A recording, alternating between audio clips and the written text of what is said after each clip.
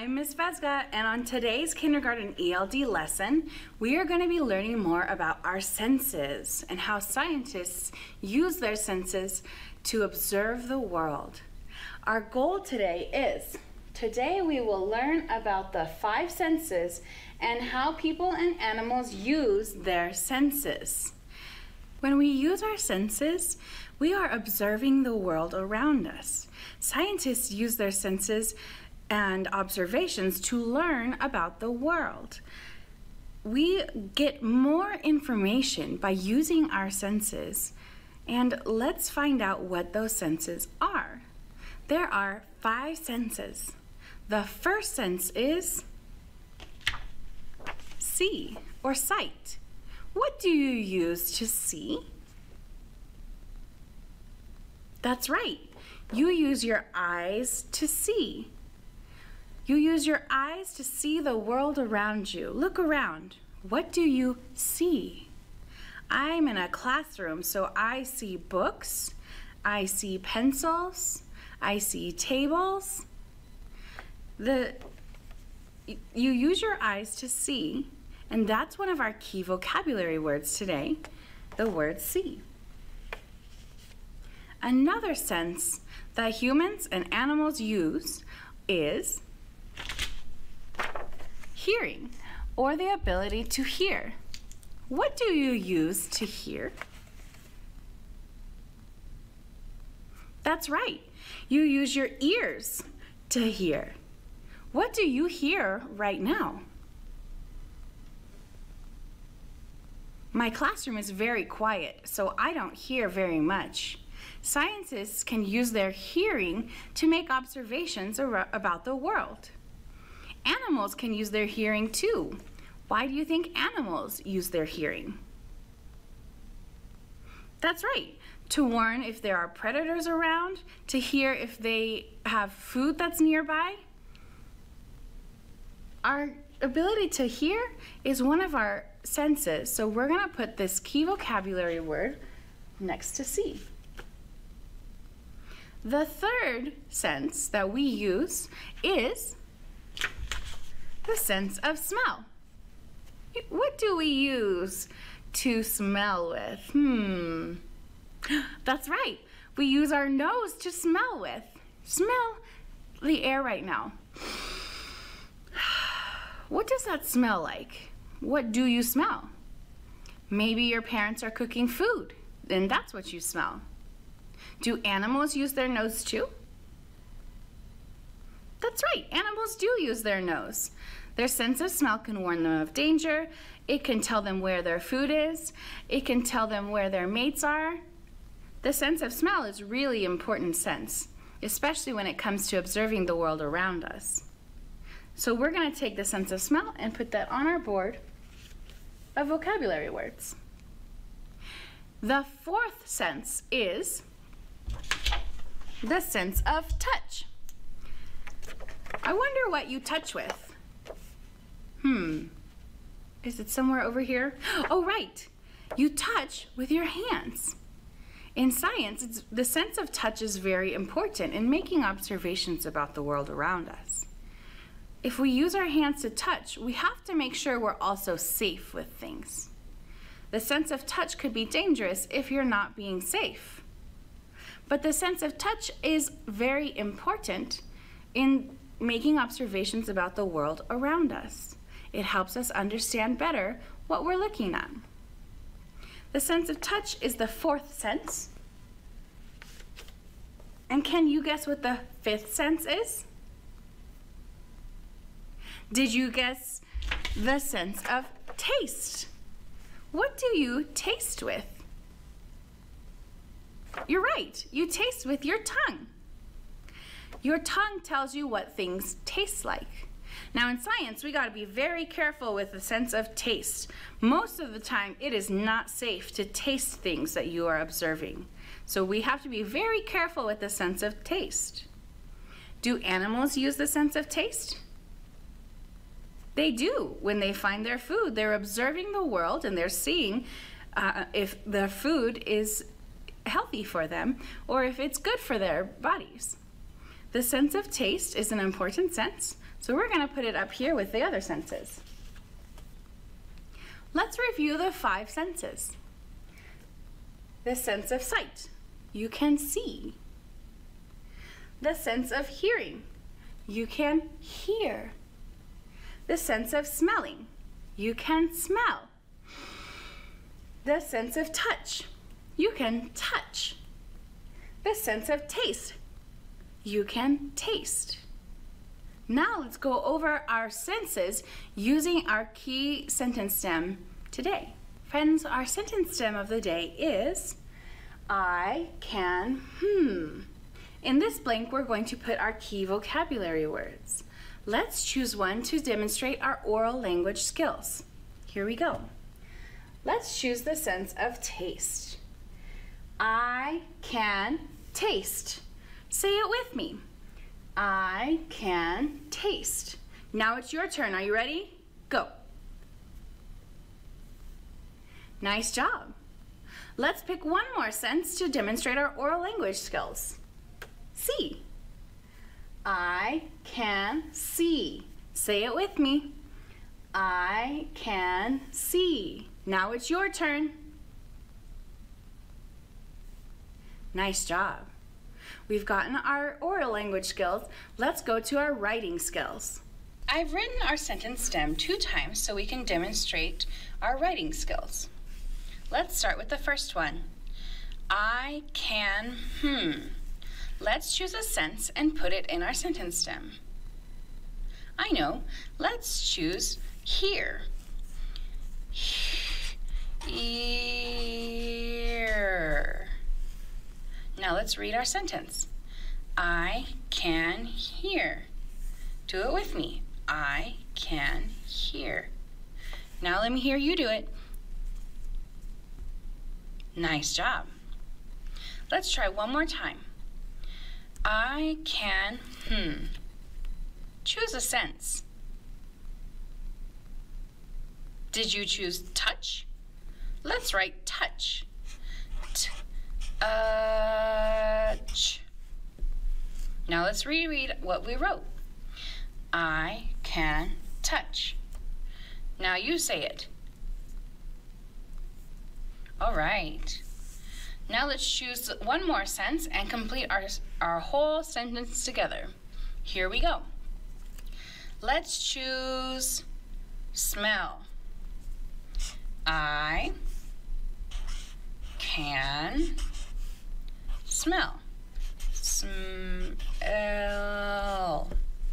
Good writers, go back and reread. Let's check. I can smell. Do it with me. I can smell. Now it's your turn. Nice job. Friends, now that we've demonstrated our oral and our written language skills, I have a special surprise. We get to go to the Denver Zoo today. I'm so excited because I get to go see my friend Connor at the Denver Zoo, and he's going to tell us more about how animals use their senses too. Come on and join me. Hi friends, it's Ms. Vesca here at the Denver Zoo, and I'm so excited to learn more about our 5 senses. In a minute here, I'm going to show you one of my friends, and he's going to tell us more about our senses. While you're at home, think about the senses that you see, hear and touch and taste and feel at home. And I want you to think about how you can do that at the zoo, or how you can be a scientist and use those senses as well. Hi friends, I'm here with my friend Connor at the Denver Zoo, and he's going to tell us more about how we use our senses at the zoo and in science. So here at the zoo, we use our senses for a lot of things. And when I say senses, I'm thinking of when we use our eyes to look and see or observe. We can use our noses to smell. Sometimes here at the zoo, it gets kind of stinky, and that's okay. But we can use our noses to smell. That's another sense. We can also use our ears to hear things. Scientists that study animals here at the zoo use their ears all the time. We can use those to listen for different things. Another sense that we have is our sense of touch. when we feel things, that's a really great way that we can explore. Scientists do that all the time. Let's see here. And our another sense that we have, and we don't really do this a lot in science because it can be yucky and it can also be unsafe, is our sense of taste. When we have our snack or our lunch, that's when we can use our sense of taste. So we don't use that all the time in science, or really ever, just because, again, that could be a little unsafe. So what I like to do, and maybe you can participate along with me at home, is I like to do a senses activity. I like to go outside, and it's really simple because you could do this at home, you can do this in your neighborhood. I like to go outside and I like to think about an activity I call 5, 4, 3, 2, 1. What we can do is we can think about using that activity with our senses. So let's start. I'm going to think about 5 things that I can use my eyes to see. Right now, I'm gonna look around. I see a tree. That's one. I see some dirt. That's 2. I see my friend Krista here. 3. I see behind me there's a building. That's 4. And the 5th thing I can see is the sky. So that's 5 things that I used my eyes to be able to see. I made those observations. Those are things that we can observe when we use what we call our science eyes. Okay, let's try 4. 4 things I can smell. This might be a little tough. Ready?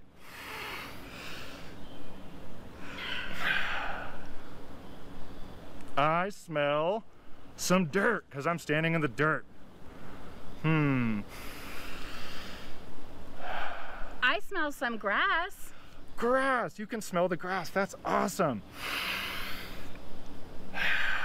We're at the zoo. I can smell some animals. There's some animals all around us, and sometimes they're a little stinky, and that's okay. Let's see here.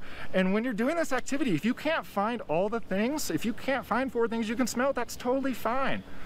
All right. I think that's about all the things I can smell. So I'm gonna go to 3 things that I can hear. I can hear birds. There's 1. I can hear,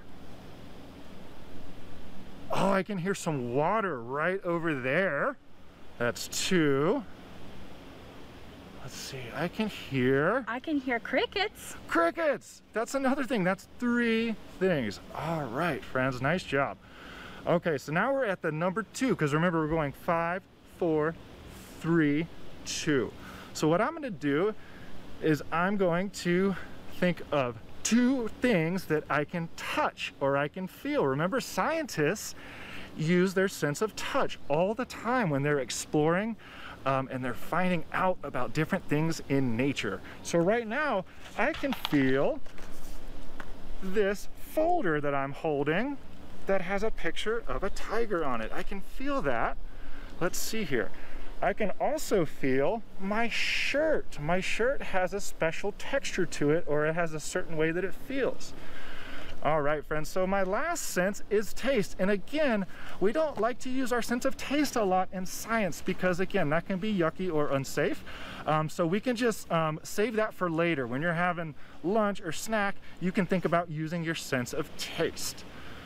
And then we can also think about how animals use their senses.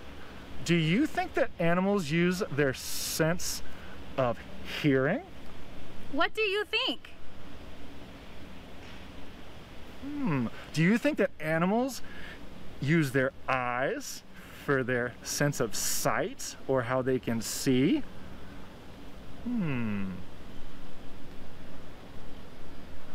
What about an animal's sense of smell? Do you think that there are any animals that are really good at smelling?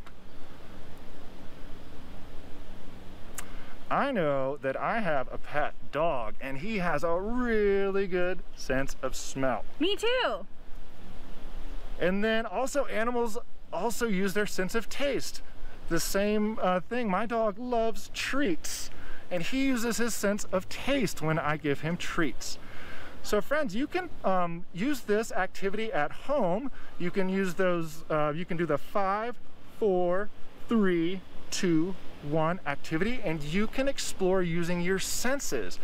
And you can also think about how someone who studies nature or studies animals might use their senses when they're learning about their surroundings or the things all around them.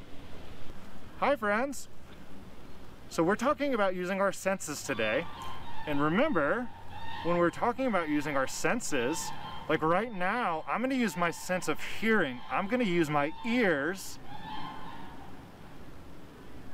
I just heard a bird right over there because we're here at the Denver Zoo. We hear animal sounds all the time. And people that study animals, animal scientists, they're using their different senses to be able to learn about these animals. So I just used my sense of hearing. I used my ears to hear that bird. I hope you heard it too. It sounded really cool. So what I like what I want to talk about is when you're at home and you're studying nature, when you're going outside and you are just taking a walk down the sidewalk on your street, or if you're on your schoolyard playground, you can use these senses to explore and play. Sometimes we can use science tools, or we can use these this shovel or this rake, and that would help me if I wanted to dig in the dirt and I wanted to maybe see what was living in this dirt. Do you think you might have an idea about what might be living in this dirt? I'm gonna use this shovel here and I'm gonna see if I can dig a little bit to see if I can find what might be living here. Let's see here, I'm gonna dig a little bit. Let's see. Oh, where'd it go? I just saw a worm. That was super cool. Where'd it go?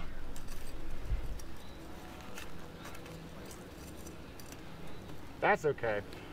Well, friends, if you don't have any tools like this, you can use your hands. You can use your sense of touch when you're exploring nature.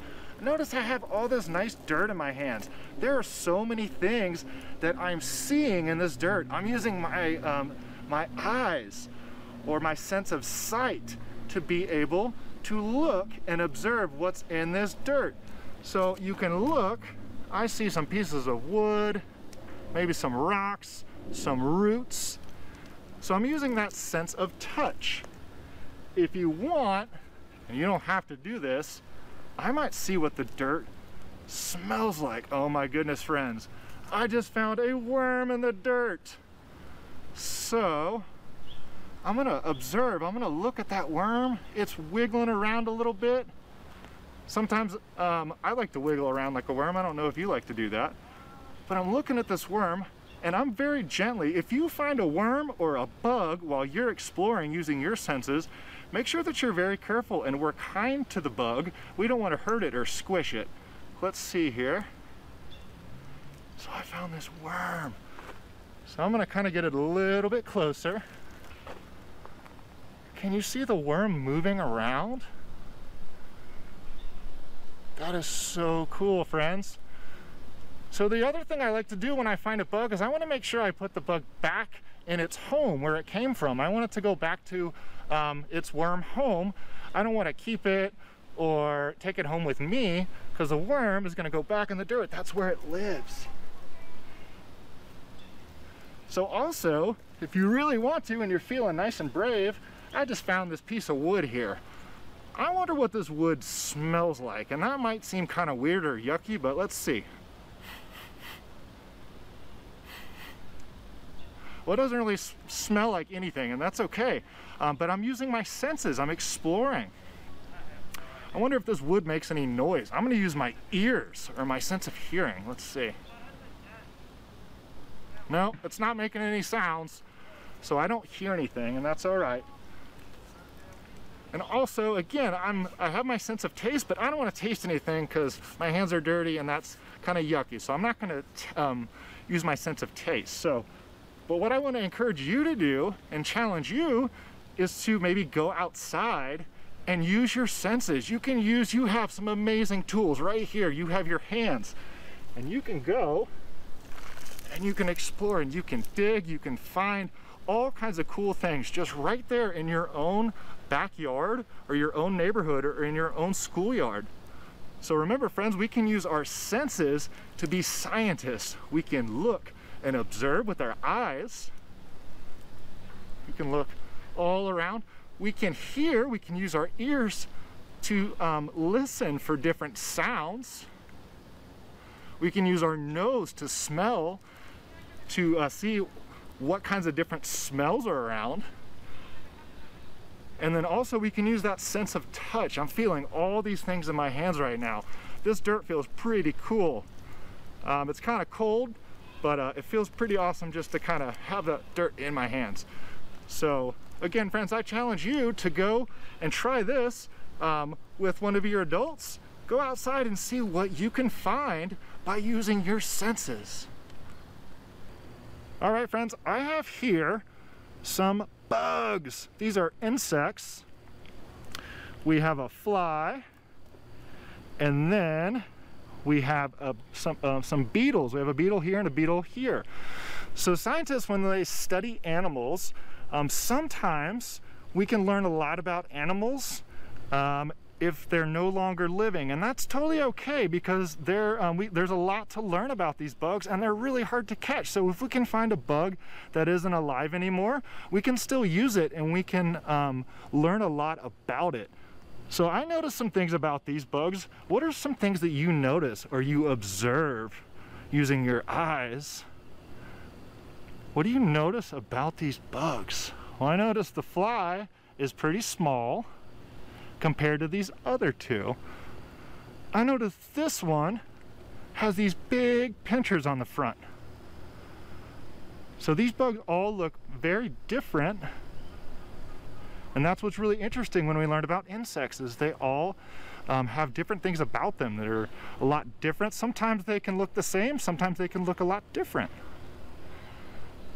So in just a second, I'm going to bring out another type of insect, and we're going to see if we can notice some things about it, maybe using our senses to be able to notice some of its special things about it. Hello again, friends. So what I would love to show you is we are at the zoo. So I do have some animals that I would like to show you today, or I have this one animal here. And because it really wouldn't be possible for me to bring an elephant over to show you, we have these animals that are a lot smaller that we're able to show you as students. And we're able to really take a close look at these. So we're learning about our senses today, and I have an animal that has some really good senses. And I'm gonna show you, and we're gonna think about maybe what kinds of senses this animal has, or if you wanna use your senses to help explore and observe this animal. All right, friends, so this is the Madagascar hissing cockroach.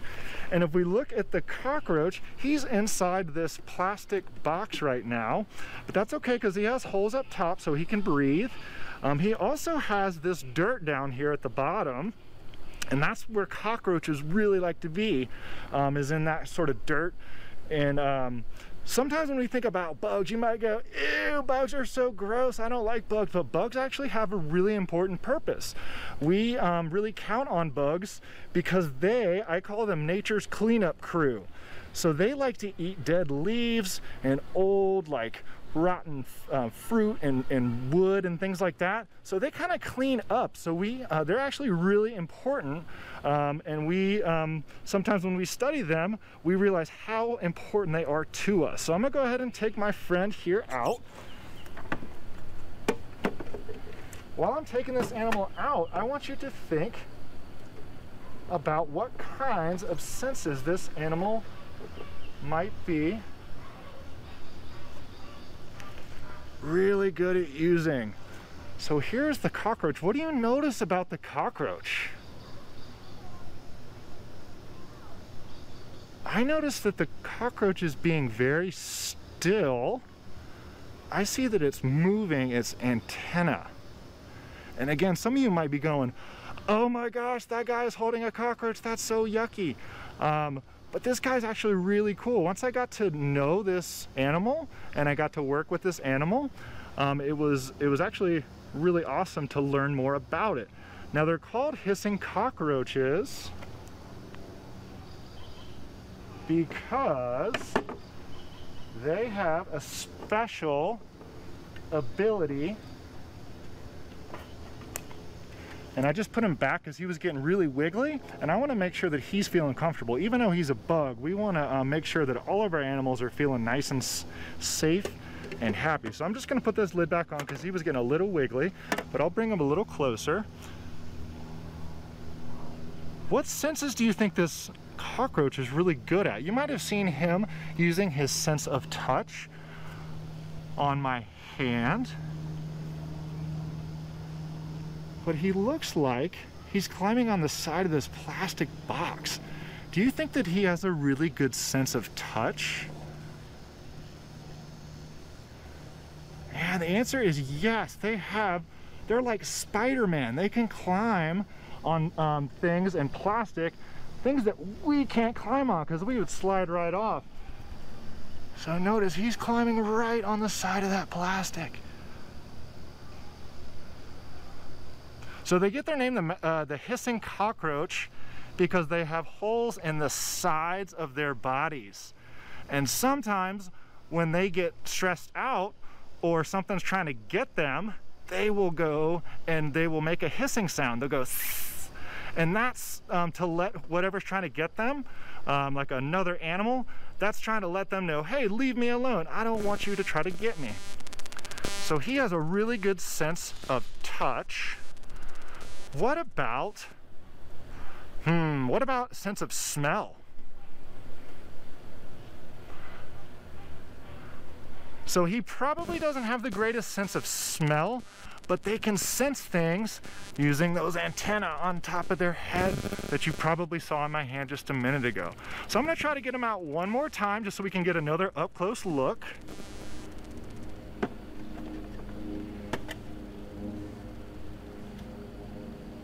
And one important thing to remember, friends, is if we see bugs, we want to be very careful around bugs. So we don't want to go and pick up bugs because sometimes they could pinch us or bite us, and that's not very safe.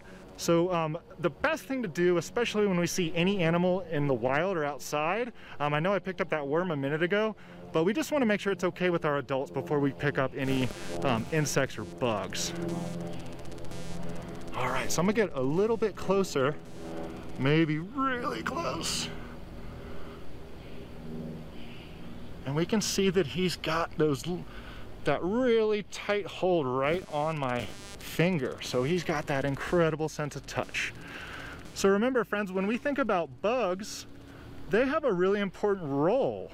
So they're not just here to be pests. They actually help us out. They're going around. They eat all the dead leaves and dead pieces of sticks and things like that. So, all right, I'm gonna go ahead and put the cockroach away. But again, let's think about maybe if we find another bug, what is that bug good at doing using its senses? Is it really good at smelling? Do you think it has a really good does it have good eyesight? Can it see really well? So that's something that scientists think about. All right, friends, I'm gonna go ahead and put our cockroach away so we can go ahead and say bye, cockroach. Friends, I was so excited to learn about the cockroach today and learning about our senses and how we can use them in science. Let's go back to the classroom to see what we have learned. Oh my gosh, friends, that was so much fun being at the zoo today. Let's review what we learned. We learned that humans, animals, and scientists use their senses to observe and explore the world around them. The 5 senses were see, hear, smell, touch, and taste. One more time, those 5 senses are see, hear, smell, touch, and taste.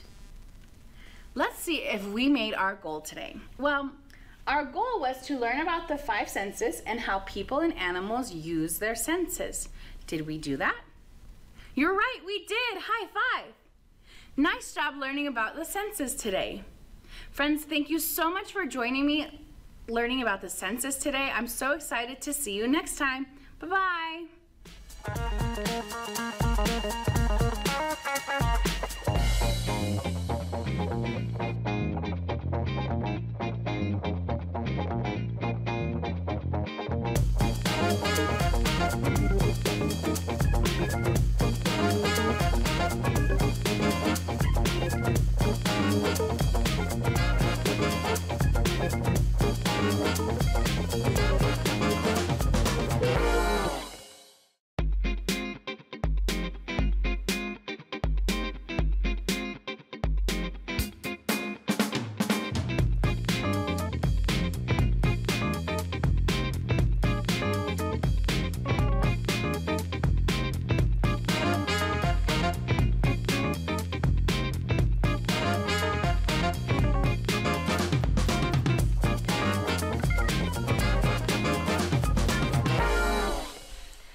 It's me, Ms. Steckmeyer, and I teach first grade at Strive Prep Ruby Hill in Southwest Denver.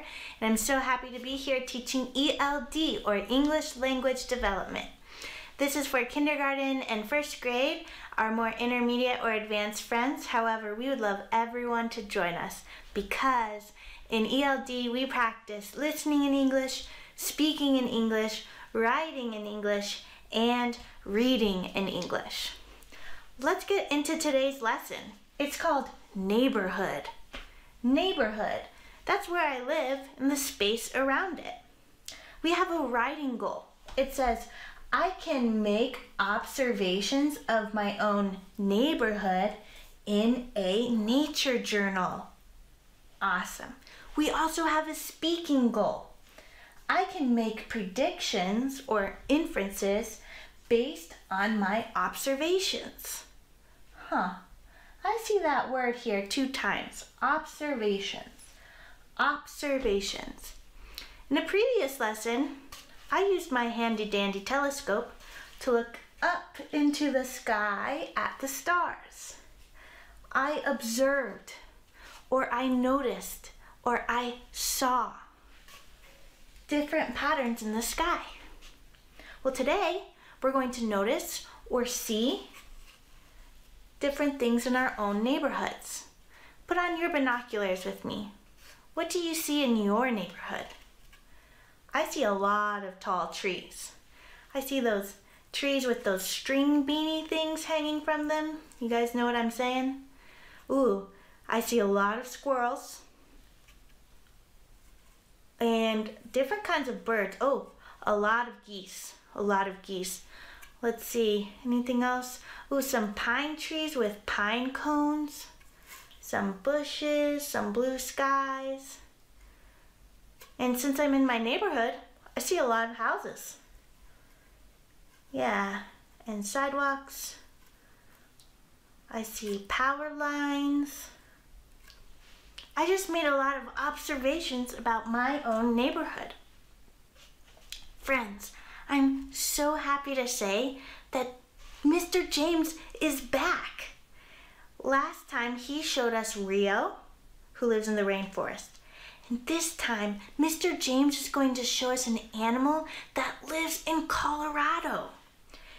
I want you to see what observations you can make about this animal. When we come back, we're going to talk about what we see and what we notice about this animal. Are you ready? Okay, here's my time with Mr. James.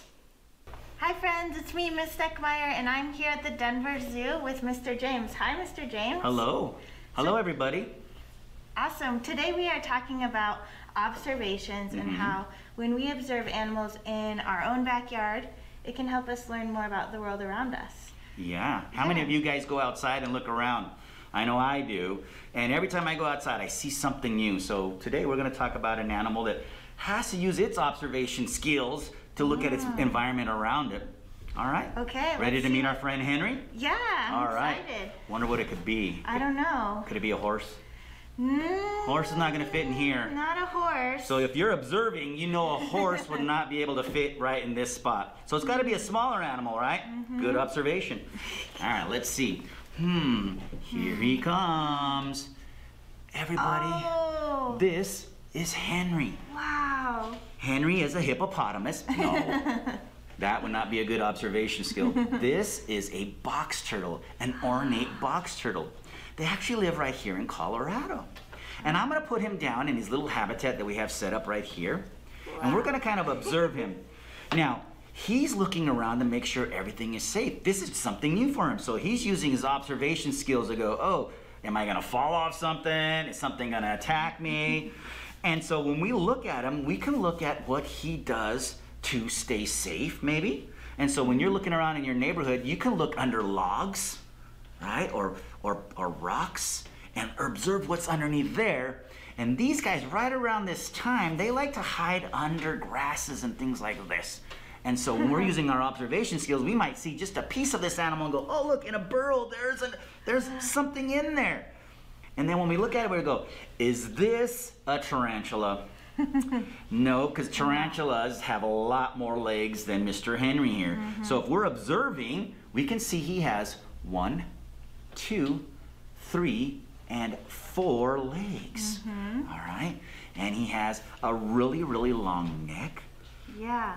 So some turtles would have a shell that's more thin, or a shell that's a different color. Yeah. He's peeking up with his neck. Oh, he went inside. Yeah, when he doesn't feel safe, he thinks, oh, something's gonna come at him. He can go into his shell, and then he uses his other skill of observation, listening. He can listen and see if it's safe, and then he can come out of his shell. Wow. Yeah. Let's see, what else can we observe on him?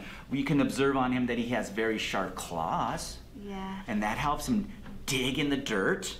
And that also helps him pull himself along the ground. Now, a lot of people think that turtles live in water. And how many of you observed a turtle that's been in the water swimming around? I know I have. I saw some this summer. Well, this one I would not have seen because he's a land turtle. If we were to put him in water, bloop, he would just sink to the bottom like a rock because he doesn't swim. So when we look and observe turtles that are in the water, they have webbing between their toes to push them in the water.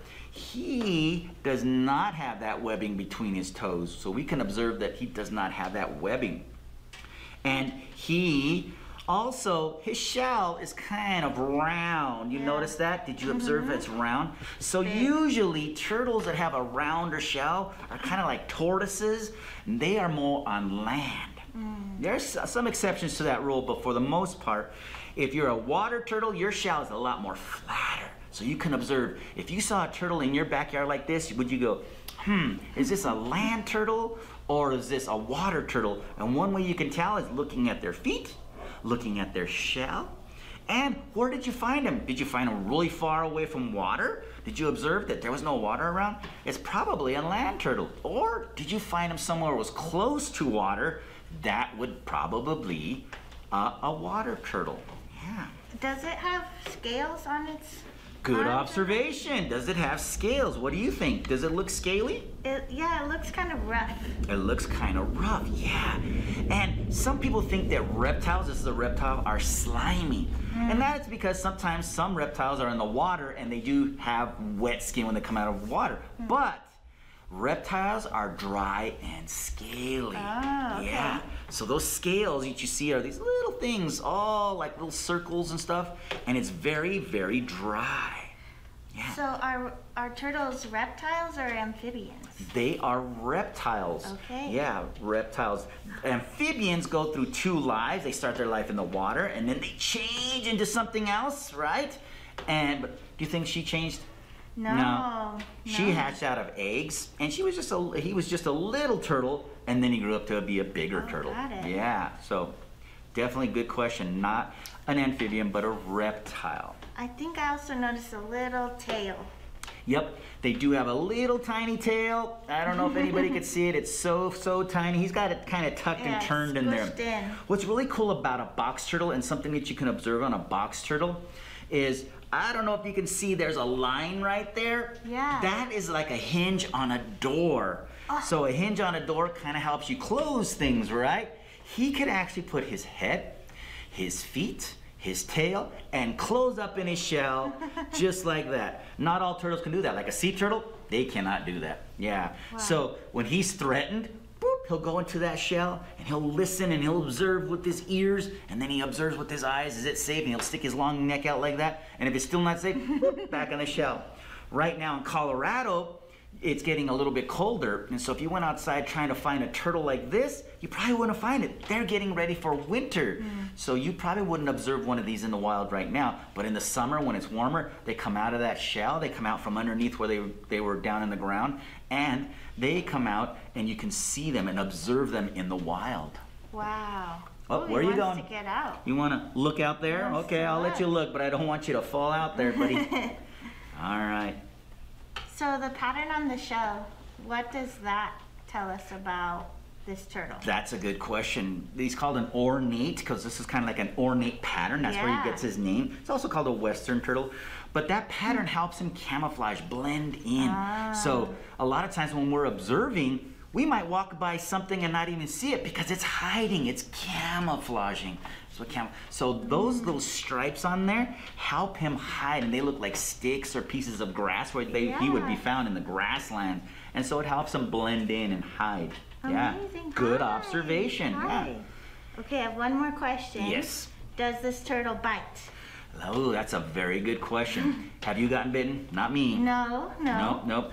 And that's because we keep our hands away from his mouth. Anything with a mouth can bite, right? And it's not that Henry's mean. He's not gonna get up in the morning, yeah, I'm gonna go bite Mr. James today. No, but if I was bothering him, how's he gonna stay safe? Well, he'd probably go into his shell. But if I kept bothering him, he would probably snap and bite at me. He's got a beak like a bird. He doesn't have any teeth. And so that little beak could chomp down on my finger if he felt very threatened. But you'll notice he's not trying to snap at us and bite us because he knows we're good friends. Yeah. But in the wild, if you were to pick up a turtle, you might get bit because they don't know if you're a friend or not. They don't go have every day somebody picking them up. Right? Henry's kind of used to it. He's an education animal here, ambassador animal at the Denver Zoo. Well, he's so handsome. Yeah, he is. Turtles have a lot of character. It's something you can observe about turtles. You can notice their faces, and they have a lot of character. Yeah. There he is, opening his mouth hi. there. Wow. What a neat What a cool guy. guy. Right? Thank you, Mr. James, for You are teaching so us welcome. all about the box turtle. I can't wait to get out in my own backyard, see what animals I can observe. Oh, Maybe not a turtle, but... Maybe not a turtle, but definitely birds. Insects are easy to find. Pretty Ooh. interesting. Okay, thank you, Mr. James. You are Can't wait welcome. to come back and visit. Oh yeah, definitely. Bye, friends. And we're back. That was awesome. I loved meeting Henry. Thank you, Mr. James, for introducing me to Henry. Now let's talk about what we see or notice about Henry. So even though we just watched a clip about Henry, we're going to still use the present tense, like it's happening right now. Okay. On Henry, I see sharp claws. I see sharp claws. Your turn with me. Ready, go. I see sharp claws. Nice work. What do you think that means about Henry? Or what does that tell you? My turn first. I think that means Henry is a good digger. Let's try it together. Ready? Go. I think that means Henry is a good digger. Nice work. Let's try I notice. I notice. I notice Henry inside of his shell. Your turn with me. Ready? Go. I notice Henry inside of his shell. Nice work. What do you think that tells you? Can you make a prediction? You might have said, this tells me that Henry is scared. Or this tells me that Henry feels threatened.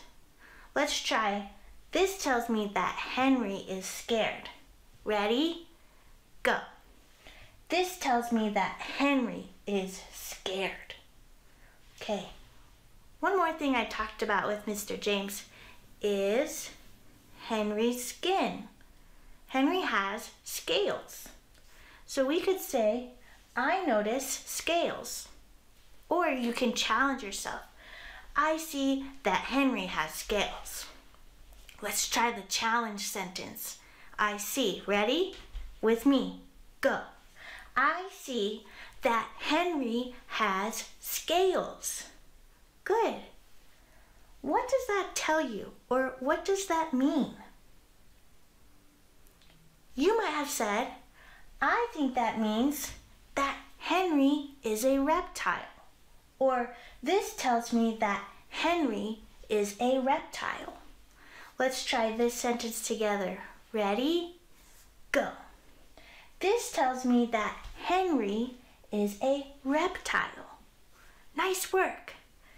We made so many observations about Henry with Mr. James, and those observations tell us not only about Henry, but about the world around him and the world around us. You heard Mr. James say that you could tell just by looking at Henry's shell if Henry could swim or not, right? You could also tell by looking at his claws and seeing that he did not have webbed feet. So this is a land turtle. Up next, we are going to make our own observations of our neighborhood to see what we can learn about the world around us. So get out your binoculars. They can be imaginary if you want. And all you need to make your own nature journal is a piece of paper and a pencil. That's all you need. If you have a journal, go ahead and get that. Okay, let's get started on our nature journals. Friends, you can do this in your backyard or at a local park. And be sure to ask an adult if you can go outside or take an adult with you. Okay, since we're, in our living rooms or wherever you watch TV, I'm going to show you an example of some great journaling behavior. Yeah, journaling behavior. It's really important. So, first we make an observation. I want to draw the habitat or the environment before I draw anything else. Okay, so actually I'm facing a window, so I do see outside. I see a street and a fence.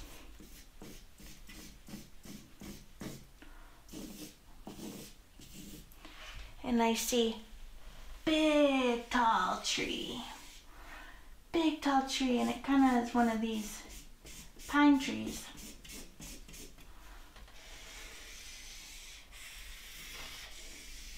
So after I make an observation, I'm going to do a sketch. This is a sketch. It's not a perfect piece of art, but it does show exactly what I'm seeing. That's what a sketch is. A nature sketch. Let's see, it's bigger at the bottom.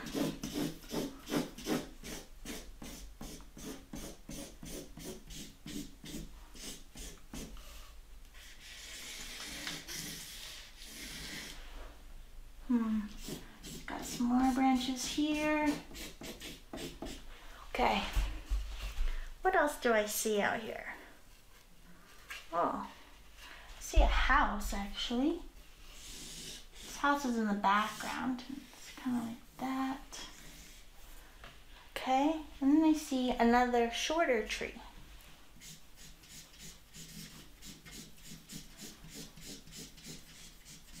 And that tree, has branches like this actually.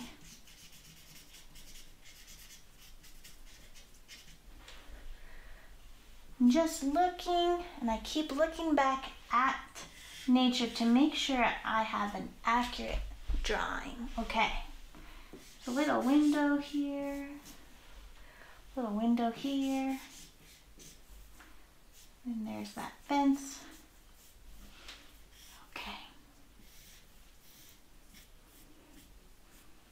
if we're lucky, we might see some animals, right? In my neighborhood, I usually see birds. I'm gonna draw a few birds. I usually see some squirrels. I wonder if you see squirrels in your neighborhood. So I'm gonna draw a few squirrels on this fence. They have big bushy tails, little tiny legs, little hands. There we go. That's my squirrel, and here's this one. They're gonna be chatting with each other. Looks kind of more like a bird. That's okay. Big fluffy tail. Awesome. Another thing you can do in your nature journal is you can label. So I'm gonna label my trees,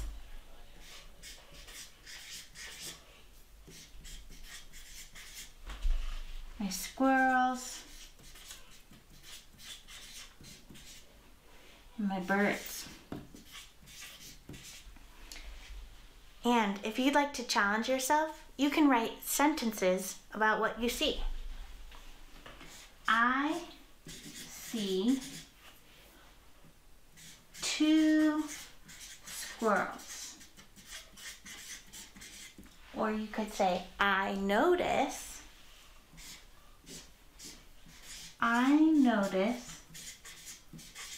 birds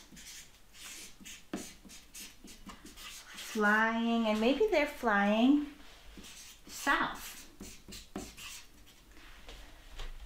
The biggest challenge of all is to think about what our observations tell us about the world around us.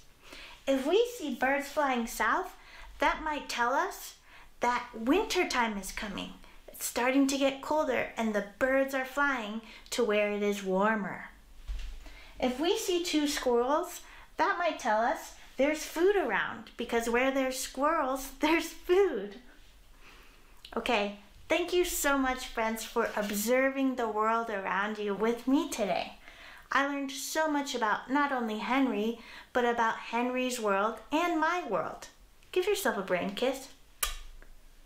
You did an amazing job, and I have to say, friends at home, friends across Colorado, thank you so much for joining me on Colorado Classroom. I have had so much fun, and I'm so proud of friends at home, learning at home, and taking initiative to do these activities and to learn with me. Thank you so much. See you next time. Bye.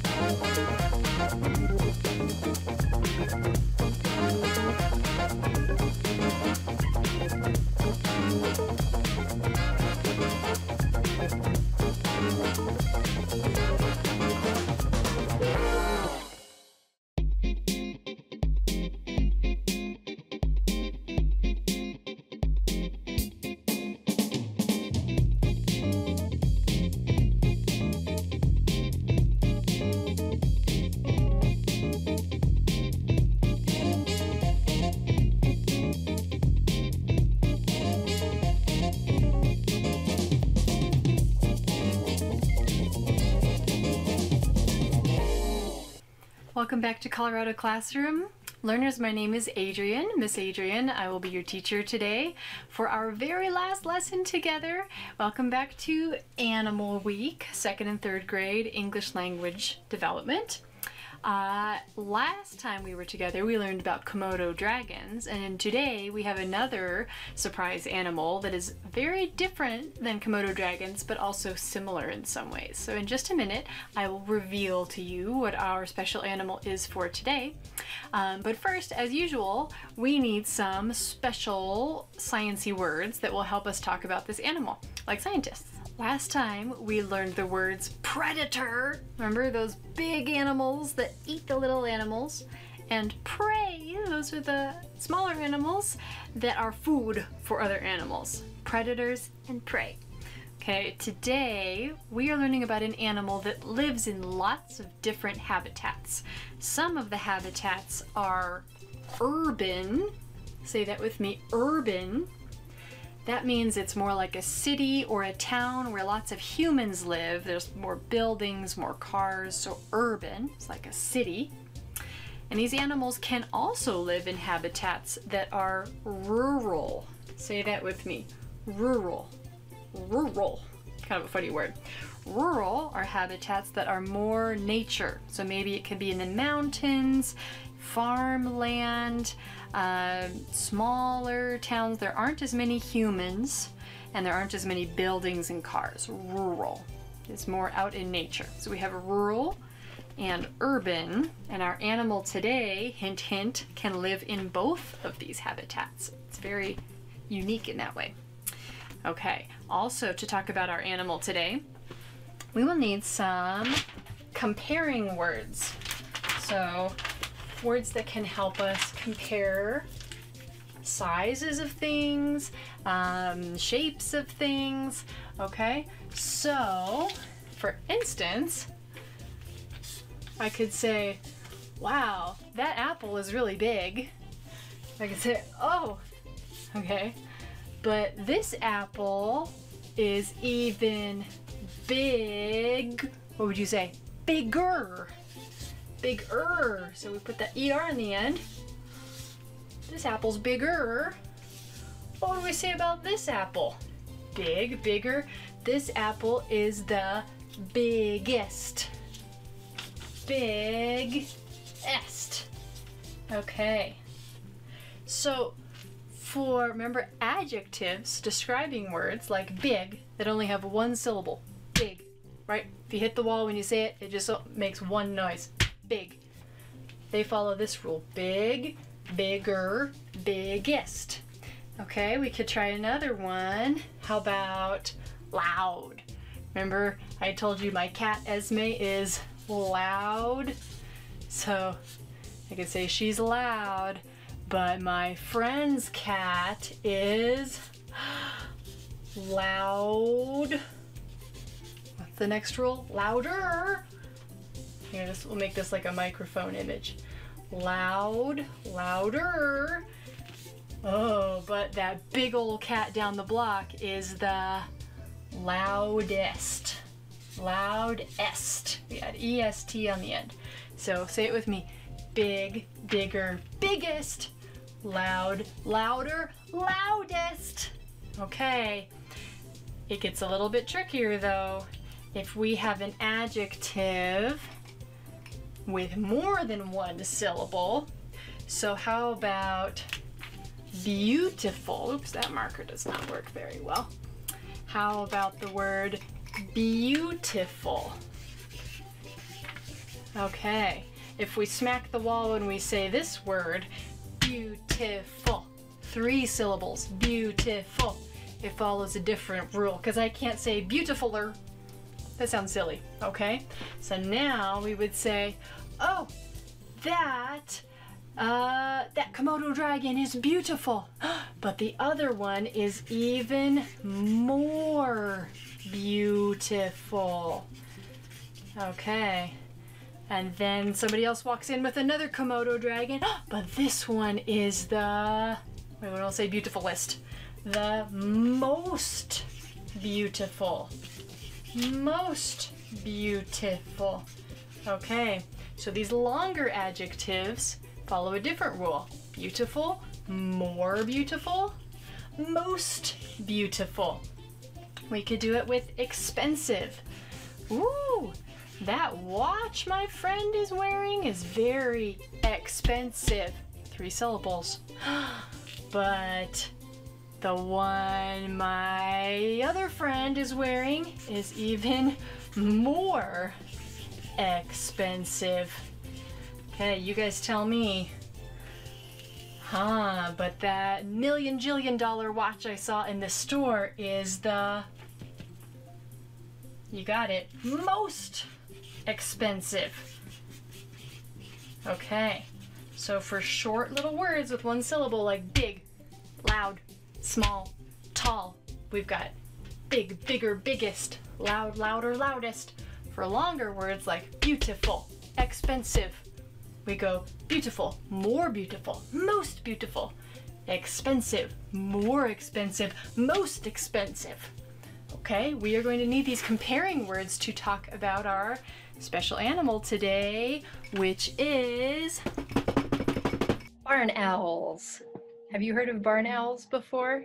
Well, here's a picture of one, and we're going to learn a little bit about them before we take a field trip to meet one. Are you ready? So I want you to listen for examples of these comparing words we just learned about. Okay, and listen for details about the barn owl's habitat, diet, characteristics, and adaptations. Okay, barn owls. Introduction. There are many different types of owls that come in all shapes and sizes. The great horned owl is the largest type of owl, while the elf owl is the tiniest. The barn owl is a medium-sized owl, which is larger than an elf owl, but smaller than an eagle owl. Did you hear some good comparing words? All right, so look at these three different types of owls, how different they are. Habitat. Where does it live? Barn owls live all over the world. They live in urban areas like cities and in rural areas like farms, mountains, or forests. They like to build their nests in hollow trees, holes in a cliff, or even barns and buildings. Maybe that's why they're called barn owls.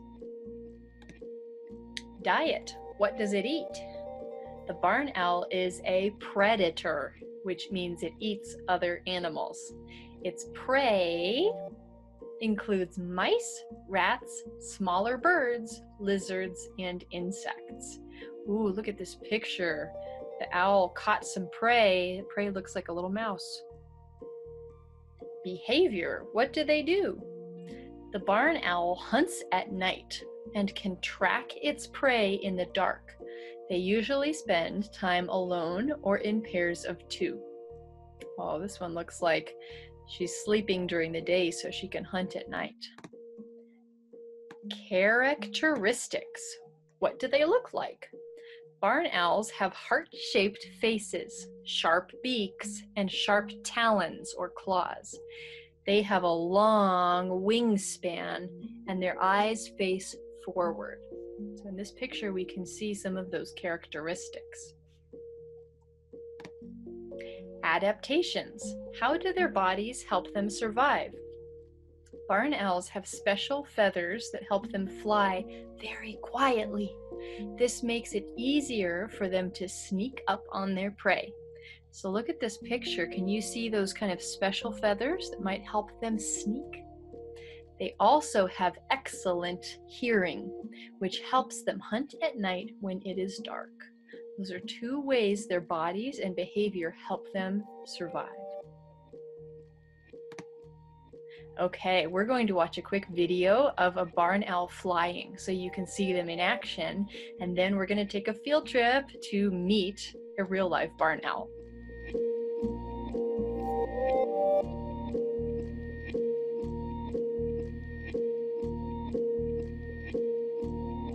All right, learners, welcome back to the Denver Zoo. We were here last time talking about Komodo dragons, and we are back to talk about a new animal today. This is my friend Caitlin, who is an educator at the zoo, and she's here with Casper, who is a barn owl, which is the animal we're studying today. How perfect. Yeah. Caitlin, welcome to the show. Thanks. I'm excited to be back. Yeah. Casper here is very excited to meet you all. And she was born right here in Colorado, which is very cool. So, Casper was born in a raptor rehabilitation center. That means that her mom got injured somehow. Somebody rescued her, and when Casper was hatched, she was already living with people. So they thought it was a great time for Casper to come live at the zoo so that she could get used to meeting kids and adults and then teach them about this beautiful species that lives right here in Colorado. Wow. And we, oh boy, There we go. look at those wings. It's always a production. Yes. Wow. So what can you tell us about Casper's habitat in nature? Yeah. And barn owls. Definitely. So barn owls are cavity nesters. That means that they nest, they have their home in a hole. That doesn't sound very specific, right? And it's not. So they might live in mines, they might live in the ground, they might live in hollows in trees, but the reason why they have their name is because they really do love to live in barns. And a really cool story about barn owls and kind of why Casper got her name is that they used to live in the rooftops of barns, and farmers would come out to their barn at night and they'd open the doors to do whatever they were doing. The barn owls would swoop over their head in a blur of white feathers, and these owls don't go hoot hoot, they go scream. Oh. And so the farmers thought their barns were haunted. So they thought it was a ghost? Yes. Oh. And so she's named after Casper the ghost. And sometimes these owls are also known as ghost owls. Wow. She even kind of looks like a ghost a little bit. Yeah, she has this lovely heart-shaped face that really emphasizes those beautiful dark eyes that are one of her strongest assets. It's a great adaptation that she has to be able to see in the dark. I was going to ask why her face is shaped that way. How does that help? Yeah, and that actually has to do with her hearing. Oh. She has two really great senses, her sense of sight and her sense of hearing. And so when her face is shaped, don't poop on me, please. When her face is shaped like a heart, it brings the sounds that are coming towards her to her ears. So our ears are shaped like discs. So instead of having just a single piece on your body that's shaped like a disc, her whole face is shaped like a disc to bring that sound to her ears. Wow. What other adaptations does she have? Oh my goodness, she has so many cool adaptations. You may notice that Casper is able to move her head pretty far behind her. She can't move it in a full circle. If she did, that would not be good. So she can look over her shoulder farther than we can. And that's because her eyes, they can't move side to side. All right, I want you to put your right hand up, but then not moving your head. Put it behind your ear and see, can you still see your hand? No. No? Move it a little bit further up. Yes. Now you can? Okay, cool. Casper would have to move her whole head because she can't move her eyes side to side. We can move our eyes side to side and kind of see out of our peripheral different things. Casper can only have her eyes going forward, and so if I were to do that same thing, I'd have to move my whole head to see that hand. Wow. If I weren't moving my eyes. We had some questions about how barn owls are similar and different to other types of owls. Can you tell us any facts about that? Definitely. The shape of her face is one of them. Huh. So some owls will have just that circular face, or they'll have tufts hanging up, and all of those things are different ways in which they're using their face shape to either emphasize their eyesight or their hearing. Wow. Casper's also really special, barn owls in particular, because they live in every continent except for Antarctica. Oh. So they can be found all over the world. They're the most common owl species. Wow. Are they bigger or smaller than other types of owls? Yeah, Casper's kind of a medium-sized owl. Okay. So we have a Eurasian eagle owl that's probably like this big. Whoa. But then there are pygmy owls that would be like this big. Wow. So she's somewhere in the middle. And we read somewhere that barn owls are pretty fast and pretty quiet when they fly. Is that true? Definitely, yes. The shape of her wings and even the shape of the feathers are what help with that really quiet flight. There is a great video of a barn owl's flight versus a hawk flight, and you can really hear the difference. Huh. Scientists have been doing some studies and what makes that so special? How can we maybe help that in our designs of things like airplanes to become a little bit more silent? So learners, think about, why would it be important for Casper to be so quiet when she's flying? Why would that be a helpful behavior? Can you tell us a little more about barn owl's diet and what they eat? Yes. So she loves to live in barns, and it's not just because she likes the color red or she likes living in the country. It's because barns are really popular for mice. Mice are some of her favorite foods. She loves mice and rats, maybe even some lizards and snakes. Wow. And so she'll eat all those things on the ground, and since farms have a lot of those things, it's a great place for her to live. But what's really cool too is she is a really great bird for the city too. We have mice and rats in our cities, and so barn owls have actually adapted really well to living with people. That's cool. She moves her head. Yeah, and that would be if she's trying to pinpoint a noise. So she'll move her head and see how the sound reacts to where it comes into her ears, and she'll kind of be able to pinpoint where it's coming from. Wow. Are there any predators that try to eat her? Like, does she have to be scared of any other animals? Yeah, her biggest predators will be other birds of prey.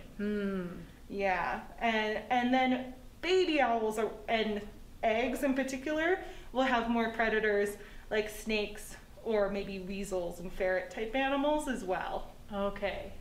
Yeah. Wow. Are there any other cool facts we should know about barn owls? Yeah, we haven't mentioned yet that she's nocturnal. Oh yeah. Tell our learners what that means. That's a good word to know. Nocturnal means that she is awake at night. So unlike you and me, I'm assuming, we are diurnal, or awake during the day. Casper is nocturnal and awake during the night. Now Casper is obviously a little bit of an exception because she is an education owl. So she's awake right now and she's okay with that. But if you want to spot any owls in your neighborhood, what's really cool is to go in your own backyard at night. How is it different? What animals are you going to see then? Maybe not even just owls, but maybe some bats or some different foxes prefer at night too. There's some really cool animals that you can see if you just go to the same places you normally would at a different time of day. Wow. And if you hear that screech, screech, that might be a barn owl. Yes, exactly. Wow. Luckily she's not doing it right now because it is pretty loud. It hurt our ears. How cool. Well, Caitlin and Casper, thank you for coming on our show today. Thank you. Could you explain a little bit in just a minute about what owl pellets are? Because when we go back to the classroom, we're going to study some owl pellets. Yes. So maybe we'll say bye to Casper and then we'll talk about owl pellets. For sure. Thank you so much. Okay, learners, now that we've met Casper and learned a few things about barn owls, let's take a closer look at some parts inside their body. Take a look at this. This is a model, so it's not an actual skull, but this is an owl, a model of an owl skull. So remember what Caitlin said about how owls cannot move their eyes? Do you see how they have bones all the way around their eye? So their eyes have to face forward. They can't move like humans' eyes. Also check out that sharp beak, right? That is one of the sharpest beaks I've seen for catching small mice and rats. Cool. Remember, another characteristic was their sharp claws or talons on their feet. Right, this is a print of an owl foot. Look how sharp those talons are for grabbing mice and rats and other small animals to eat. Whew, I would not want to see an owl coming at me with those sharp claws. And finally, what have we here?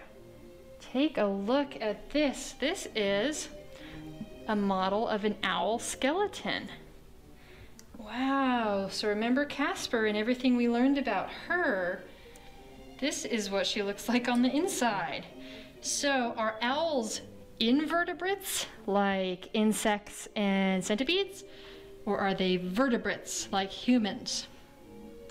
You're right. They are vertebrates because they have bones and a spine on the inside of their body, not an exoskeleton. Look at that.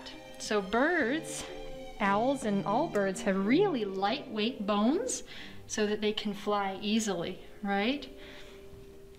You can see this one kind of has its wings folded up. And actually, I just learned from Caitlin that that looks like a knee, but that's actually the bird's ankle. So their legs are shaped different than human legs, right? That is actually his ankle way up there. So look at these lightweight bones so that they can fly fast and quietly to catch their prey. How cool. Hi everyone, this is Caitlin. Casper and I wanted to talk a little bit more about owl casts. That's what I have here to show you. And casts, or owl pellets, are really cool. So, owls don't have a knife and fork to eat their food. They are going to eat mice and rats all together. The fur, the bones, and that's the kind of things that owl stomachs and our stomachs just can't digest. So she will cough up this pellet or cast, which has all those things in it. If we take a look, we can see that there is some fur as well as some bones. Now this is really cool to find because it tells us what the owl has been eating. So if we were to take this all apart, we would know all about an owl's meal. And actually, learners, back in the classroom, we are going to get to take apart our very own owl pellet and see what kind of things are in there. That is so cool. The ones that you will have and the one that I have here have been baked in an oven so that there aren't any contaminants or bacteria on it, and it's totally safe to really investigate and get into.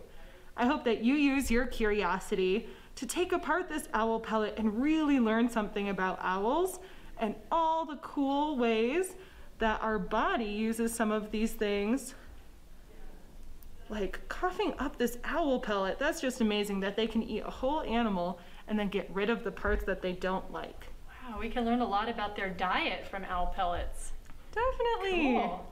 Well, guess what? I'm super excited because now that Caitlin has told us about owl pellets, we actually have some that we can do some scientific observation with. Are you guys ready to get dirty with me? So remember, just like Caitlin said, owl pellets are not poop. They are the bones and fur and feathers from the owl's prey that the owl can't digest. So they cough it back up. It's like a hairball. If you have a cat that sometimes coughs up a hairball, Esme does that sometimes. This is like an owl hairball. So we can learn about the owl's prey. What did that owl have for lunch just by looking at their owl pellet? What I have here are some owl pellets that I ordered from online, and it came with this bone chart.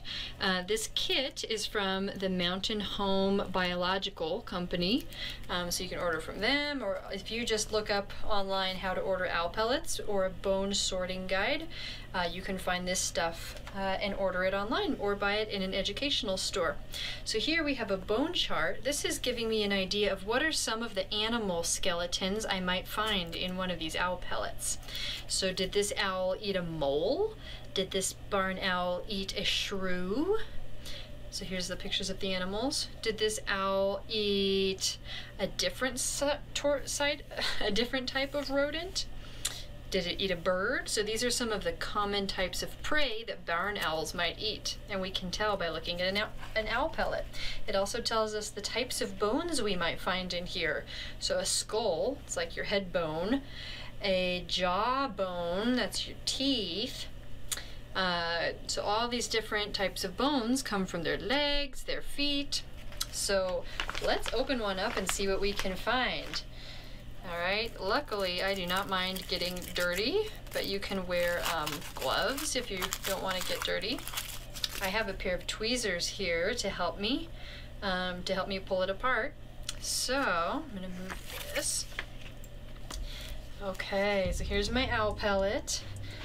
You can see, and so there might be some fur or some feathers in here. I'm just gonna pull it open. You have to be careful though, because we don't want to break the bones inside. We want to know what sort of bones these are so we can learn about the barn owl's diet.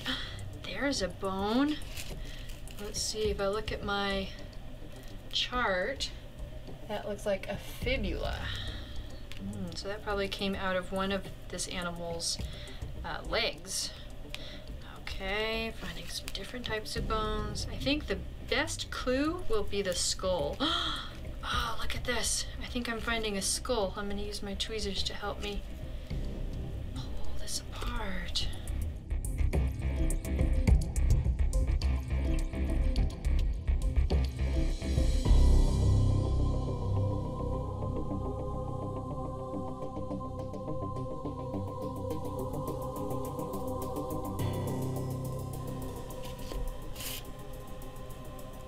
Okay, wow. Learners, check this out. Let me see if I can put this where you can see it. Take a look at this skull I found. All right, I observe that it has kind of big eyes. And can you see those teeth?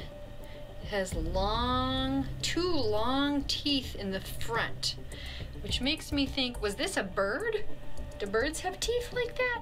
No, this was a rodent. So this was a type of small mouse or rat. So remember our different diagrams? If I look at these skulls, I think maybe it looks like a little mouse or something with those long teeth. Okay, so we know that this barn owl had a mouse or a rat for lunch. And look, I found the jawbone. That's the bottom teeth. So see how they fit together like that? All right, can you imagine it chewing? Look at those sharp teeth. If you've ever seen a mouse or a rat, they have very sharp teeth. Okay, we have identified what it could be. Let's keep pulling out some other bones and see what other types of bones we can find. All right. Learners, you are never going to guess what I found in here. Whoa, I think I got almost all the bones out. But guess what? I found 1 skull, 2 skulls, 3 skulls, 4 skulls. So it looks like this barn owl was super hungry because she ate 4 mice for lunch, right? Or a 4-headed mouse. No, mice only have 1 head. 1, 2, 3, 4 skulls. And look at all these jaws, all these teeth. Wow, okay, I found some arm bones and some leg bones. So what were our clues that these were mice and not birds? Well, one clue was this fur, right? Birds don't have fur, they have feathers, right? So fur makes me think it was a mouse or a rat. And then also these teeth, right? Do birds have big long teeth like that? No, they have beaks, right? So those are my 2 clues about these characteristics that make me guess that this barn owl's lunch, her diet, was 4 mice. How cool. Okay, so learners, we are going to head back to the classroom pretty soon, but first, a final word from our friend Caitlin at the Denver Zoo. Hi Adrian, thank you so much for letting me be a part of connecting to wildlife warriors in your classroom. I did want to invite you all to come visit us here at Denver Zoo. You can reserve your tickets, or you can explore with us some more at home at our virtual classroom at denverzoo.org. Thank you and see you soon. Learners, we have come to the end of our very last lesson together for now. We might be back another season, I'm not sure. I hope you don't forget our new science-y words that we learned. Rural, right? Places with lots of nature. And urban, places with lots of humans and our stuff. Okay, I hope you had fun learning about barn owls today with me. I definitely had fun. I think I'm going to try and take a night walk with my mom or my sister to see if I can hear them screeching. Okay, it's our 10th lesson together, which means we get to finish our riddle. What has 10 letters and starts with gas? What has 10 letters and starts with gas? Okay, we have A-U-T-O-M-O-B-I-L. Can you guess the last letter? Dun, dun, dun, dun. The last letter is E. What does that word say? That's a long word. Automobile. Automobile. That's another word for a car. Do you get the riddle now? It has 10 letters and starts with gas, right? Your automobile, your car can't start without gas. If you speak Spanish, this is just like a Spanish word, automóvil, right? It's very similar. I can't believe we've had 10 lessons together. Learners, it has been so much fun learning about animals and space and arthropods and poetry with you. I have really had fun. So if you only remember one thing from our time together, I hope you will remember that learning and education can happen everywhere, right? It's not just in the classroom at school. It's not just at your house. You can learn outside. You can learn in a book. You can learn talking to other people. You can learn in the mountains, you can learn at the zoo, right? Education happens everywhere. So I hope you will remember that. I hope you will get your family members to go dig up some bugs and write some poetry with you. And I will hopefully see you back another time. Bye, learners.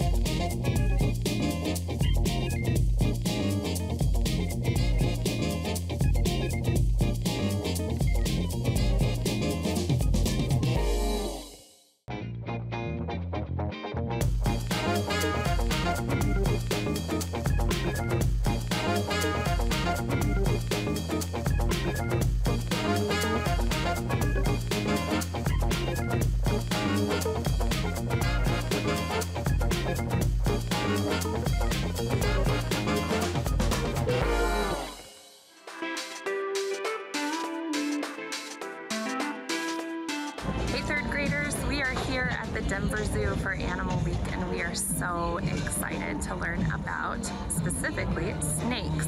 We're going to talk about the gopher snake. We're going to compare and contrast it to its rattlesnake partner and see what adaptations that gopher snake has to survive. Can't wait to learn with you. I'm really excited because something you should know about me, I love snakes. I've always loved snakes. It was something that I brought to my kindergarten show and tell, was a snake that was taller than my mom was, and I love them. So I can't wait for you guys to see what we have in store today. Hey boys and girls, so here we are at the Denver Zoo and I have my new friend Ronnie who has some awesome things to show us about snakes. Check this out. Thanks so much. I have Collins, who is a gopher snake. And guys, look at this gopher snake. Check out his patterns. This is our cool gopher snake. And something really neat about gopher snakes is that they can pretend to be rattlesnakes. So you guys might have been learning some things about rattlesnakes, and you might take a look at its head as the first thing to see whether or not this is a rattlesnake.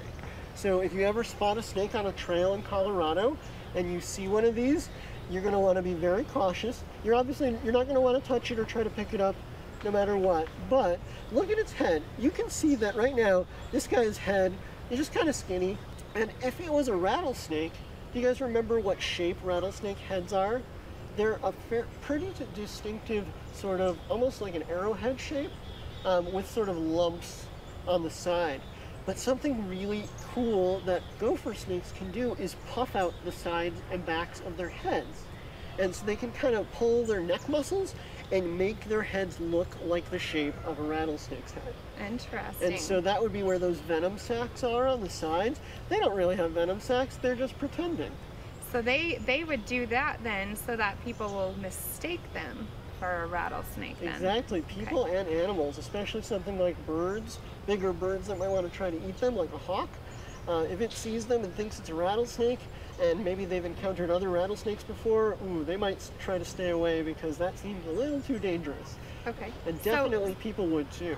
So if a rattlesnake bites something like a bird or a hawk, what happens to the bird or the hawk? That's a really good question. It depends on how much venom that goes into them when they bite, and it depends on how big the animal is usually. So it can just be a really nasty bite, or it could kill them. Okay. Yeah. So it depends on the amount of venom and how big the thing is that they bit. Well, no wonder why he wants to pretend like he is one. Yeah, but a lot of people would ask me while I'm holding a snake like this, oh, but can he bite you? Would he hurt you? And there's no way I would be handling a venomous snake like this. So that's one clue for you guys, that this guy's not really venomous, even if he's pretending to be. The other really cool thing that these guys can do to make themselves sort of try to pass themselves off as rattlesnakes is they have an adaptation where they'll hit their tail. They'll sort of shake their tail against leaves and stuff like that. So they'll go into a pile of dried leaves if they're scared. Like, I just saw the shadow of a hawk. I don't know what to do. Oh, there's a pile of leaves. They'll go in it, and then they'll start furiously shaking their tail against the leaves, and it will sound like a rattlesnake. Interesting. So if that bird was like, wait, that's not really a rattlesnake, and then it hears that rattling sound, it might be like, okay, it's a rattlesnake. I don't want to risk it. Yeah, I don't want to risk it. And it might just be easier to go after some other animal. Yeah. Yeah. That makes sense to me. That is what these guys do. So that's pretty cool. So awesome. Yeah. What about the patterns? Is that any different from the rattlesnake, or is that pretty similar? It's pretty similar to a lot of rattlesnakes. Okay. Yeah, they can have that cool broken up pattern to help them with a kind of camouflage, where if you break up their silhouettes, it's harder to see that it's like one thing, and it looks like a bunch of different things, or like dappled shadows. So that's pretty similar to a lot of rattlesnakes. Okay. Sometimes rattlesnakes will have very, very colorful markings to warn you, like, hey, I'm venomous. Stay away. Okay. And so this is more like the broken up, more camouflage pattern. Okay. Yeah. And how big can this guy get? This guy, this is a fairly small gopher snake actually. They can get up to like 4 or 5 feet long, and they can be, I would say he could be twice as wide as he is now. Oh my goodness. I've seen some massive gopher snakes out in the wild. Wow. And they can be really big. So boys and girls, 5 feet long. I'm only 5 feet 5. So that's like my height. If we stretch is it how, from top to how bottom. tall this snake can get. That's huge. This guy, I'm estimating, is only about 3 feet long. 3 feet? He's all wrapped up, but yeah, he's a pretty small young one. Okay. Yep. Awesome. And he eats what? That's a really great question. So think about what you think this snake might eat. I'm going to let you guys think about your answer for a minute. All right, you guys have your answer. These guys, their favorite thing to eat, and the favorite thing of most snakes, is mice. Mice. So think about why it might be called a gopher snake, though. They're probably seen going into holes in the ground. And around here, it's probably more likely to be a prairie dog hole than a gopher hole. But they would love to eat a prairie dog or a gopher. Okay. But a snake this size is probably going to only try to eat a baby gopher or a baby prairie dog, unless it gets really lucky and finds a big one that's old or injured or something. Okay. These guys love to eat mice. Most snakes are great at eating them, and since this guy is a constrictor type snake, you can see he's really good at wrapping. Squeezing, right? Squeezing. I hardly have to hold on, right? He's holding on to me. Since he's good at squeezing, and he doesn't really have fangs and venom, the way that these guys would catch a mouse is they would actually sort of ambush him and try to bite him. Sounds gross, but he'd try to bite him on the face. And then grab him with his body and try to grab him, just he'd try to hold him still basically, and then try to squeeze around him. Okay. And then keep squeezing, and then try to get him in their mouths. Oh my goodness. Yeah, and that's what they do. So. Okay, and I notice his tongue is just going crazy. Will you explain what snakes use their tongue for? Absolutely. So right now, this guy, he's wondering if we both showered today. He's like, I want to taste the air and see if these guys are wearing deodorant. Yeah, they can actually stick out their tongues. Every time they do, tiny little particles in the air that we can't even see land on their tongues.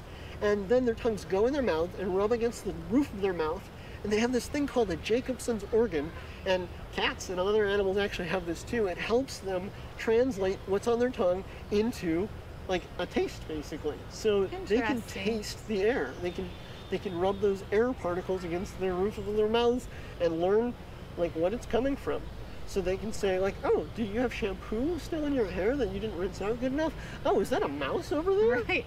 Did you bring me something to eat today? Exactly. And you might have noticed that they have a forked tongue. So their tongue is like a Y shape. It goes in these two directions. Mm-hmm. And that's super useful because particles land on both of those parts.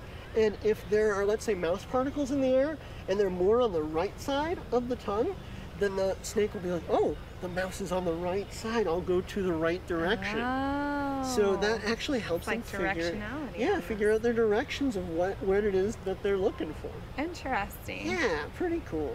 So cool. Well, I'm glad that we got to see this snake. He's pretty awesome. Yeah, he's super wiggly right now. He is very active right now. He's wondering where his breakfast is. He probably is, yeah. Maybe look for a mouse to eat. Yeah. So awesome. Thank you so much, Mr. Ronnie. You're absolutely welcome. Bye, guys. Right.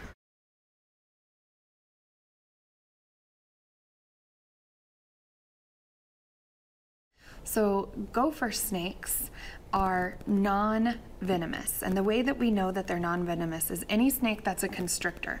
So a constrictor is the ones that wrap themselves around their prey, or they're the ones that would wrap themselves around your arm if you held them, and they would squeeze really, really tight. So think of constrictor like constricting. Those are non-venomous. Those are the squeezing snakes. So non-venomous means no poison. Gopher snakes like to live in a wide variety of habitats. So they have a whole bunch of habitats that they live in. They like prairies, they like deserts, and they like forests and woodlands and brush and all kinds of fields, anywhere where they can find food. And so what gopher snakes like to eat is, well, first of all, gophers. That's how they got their name, right? They like to burrow down into the ground, into the gopher's lair, and they can actually eat the gophers that live there. They also like small mammals, so think of like mice, rats, things like that. They like to eat birds, lizards, and kind of interesting, they'll eat other small snakes too. They'll eat insects, and they really like eggs. And so that's a funny one to me, is that they will go and find eggs and they'll swallow those eggs whole inside of their stomachs, and you can actually kind of see it as it works its way through their stomach. So look at the pattern of the gopher snake, boys and girls. Look at how their backs are patterned with these brown and black blotches, and it's usually on either a gray to a yellow background. So they have a gray to yellow background with all of these patterns of brown and black like splotches all over their backs. And then if you look at their bellies, if you flip them over a little bit, you can see that they're yellowish white, and every so often there's a couple of little dark spots. There's also a really dark line that runs across the snout and extends beyond the eyes. So it goes across their snout, so their snout would be their nose, right? And then back behind their eyes, and it can go this way or it can go this way. So what are the reasons why the snake would have these colors? Well, we know a lot about adaptations so far, right? We're in 3rd grade, and so we know a lot about adaptations. And we know that these snakes need to be able to hide. These snakes need to be able to hide for 2 different reasons. One, because they don't want to be eaten by predators. They don't want to be scooped up by birds, and so they want to be able to hide in whatever the terrain is that they live in. They also want to be able to eat their food, and so they need to be able to sneak up on animals, and so again, they need to be able to camouflage into whatever their landscape is that they live in. Some interesting things about gopher snakes is that there are some species that can be albino, and albino means completely white. And so think about that. Would that make it really easy for gopher snakes to hide, or really hard? Really hard, right? A bright white snake that's slithering in the dirt or in the prairie or in grass, it's going to be really easy to spot, don't you think? Okay, let's talk about how long these animals live. Gopher snakes can live in the wild from 12 to 15 years. That's their average lifespan, from 12 to 15 years. Out in the wild, the snakes have to contend with a whole bunch of predators and harsh conditions and cold and not enough food and et cetera, et cetera, et cetera. In captivity, they don't have all of those problems, right? They have somebody who will take care of them. They'll have somebody who will feed them and put a heat lamp in to keep them warm and always make sure that they're well taken care of. So in captivity, these snakes can live up to 33 years. So that is a really long time in comparison to in the wild. So gopher snakes are like most reptiles. They enjoy the heat. They like to be nice and warm. However, when the temperatures get too hot for these snakes, they will hunt at night. They'll become more active at night. These snakes will also hibernate in the colder climates that they live in and during times when food is scarce. So their bodies will actually say, you're starving, it's time to go to sleep for a long time. And that will help them survive through these periods of time where they aren't able to eat for very long. These snakes are really good swimmers and they're really good climbers. So there's basically no terrain that they can't get through. So they can swim through water and they can climb up trees looking for birds' eggs, looking for birds that are just on branches, things like that. They can also dig into mammals' burrows. They can get into the dirt, which is really, really interesting because they have this thing on their snouts, and they have these pointed little snouts, and they have this thing that helps them to dig. So think of it like a shovel on top of the snake's head. Isn't that really interesting? And then as they catch their prey, they'll constrict it. So they'll squeeze it really, really tightly, and then they swallow it whole, because remember, snakes can't really chew. They just open their jaw, and it opens really, really, really wide, and then they are able to just engulf their entire prey. Such an interesting thing to watch. Another thing that you guys might find interesting, because I certainly do, is that snakes can't hear. They're essentially deaf to anything that is like an airborne sound. So an airborne sound is like my voice carries through the air, but they can hear vibrations. So if I were to like tap on this table, it makes a vibration. Think about like drumming and stuff like that. You can feel the vibration in that. So snakes can hear through their inner jaw. It's like an inner ear, and they can hear with like vibrations through there. These snakes have no eyelids. Like all other snakes, they have no eyelids, which means that when they sleep with their eyes open. As these snakes grow, because obviously these snakes did not start at 5 or 6 feet tall, right guys? They started pretty small. As they grow, what they have to do is they have to shed the outer part of their skin. And so you can find snake peels all over the place. Anywhere that snakes are, you're going to find a snake peel. And it just looks like a snake, but with nothing in it. So it's just like this dry, crackly skin that they peel out of, and then they grow. And then every time that they grow a little bit more, they'll peel again, and they continue to grow and shed and grow and shed as they go. And here we come into my favorite adaptations and my favorite fun facts about the gopher snake, which is going to tie us into rattlesnakes. Gopher snakes, when they are threatened, when they are either threatened by humans or by prey, or when they're just scared, they will coil their body. So coil, think of like a circle. They're going to coil their body. They'll raise their head, and then they'll start shaking its tail really, really rapidly. And what happens with this is if they live in the dry desert or in a dry field, think of like a wheat field, if they start shaking their tail in there, it's going to sound like a rattlesnake. And so they have created this really great adaptation. They look like the rattlesnake, and then they can also sound like the rattlesnake by shaking their tail like that. Isn't that a cool adaptation? Because humans would hear that and think, I'm not going near that. And same thing with hawks and other birds like that. They're going to hear that and think, not worth the meal. I'll find my dinner somewhere else. So what a cool adaptation that they have, isn't it? So boys and girls, when we hear about snakes, often people get kind of squeamish about them, and people don't like snakes, and they tell you how much they don't like snakes. But honestly, snakes are really good for our environment. They are really good for human population, and here's why. They help control the pest animals. They get rid of the little things that destroy crops. They eat mice. Who likes mice? basically no one. So the snakes will eat the mice and they'll eat all these little insects, and they help keep the populations down. So you guys, you probably have heard a whole bunch that mice carry diseases and other rodents like that carry diseases. Well, if the snakes are eating the mice, then they help control the diseases also that those mice would have spread otherwise. So snakes are actually really helpful to humans. There's a really great connection between the two, and so we need to keep remembering that even these creepy crawly animals have a great purpose in life. They have a really great purpose and a really great connection for humans.